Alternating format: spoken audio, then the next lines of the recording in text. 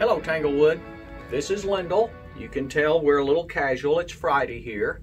I just wanted to update you on things that are happening right now. I'm sure you've heard that our governor has put in some mandates and some restrictions, and you may be wondering, what are we going to do here at Tanglewood with the mask mandates and things that have come out?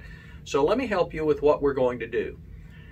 Technically, churches have an exemption from this. Places of worship do not have to wear masks.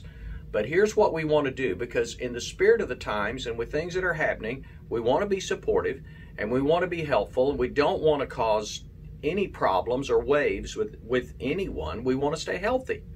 So we're going to encourage you to wear a mask on Sunday morning. Now, you don't have to, and we're not going to turn you away. But you guys have been so gracious about this, and I've heard stories of people being angry, and we haven't experienced that at all. We'll have some masks for people that don't have any. If you don't want to wear one, you don't have to, but we would really encourage you to do that. We'll have hand sanitizer around. We would encourage you to use that. Even more, if you would, step into a bathroom or restroom ever so often and wash your hands with soap. They say that's even more effective. Let's try not to touch our faces while we're here, but I don't think we think about that. But what we want to do is we want to behave ourselves wisely and prudently. Now, nobody's going to take your temperature when you come here. Nobody's going to ask you if you traveled, if you're feeling achy. We're not going to do an investigation on you.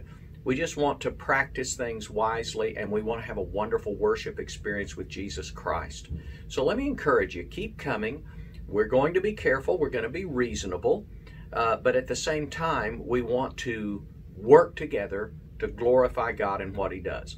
Maybe one more thing, if you're sitting together with your family, people that you traveled with, during the service, you could remove that mask. You don't have to breathe through it for an hour, but what we're going to try to do is wear masks as we move around in the auditorium and we have contact with each other.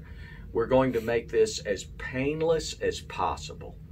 Listen, be here Sunday morning if you're in town.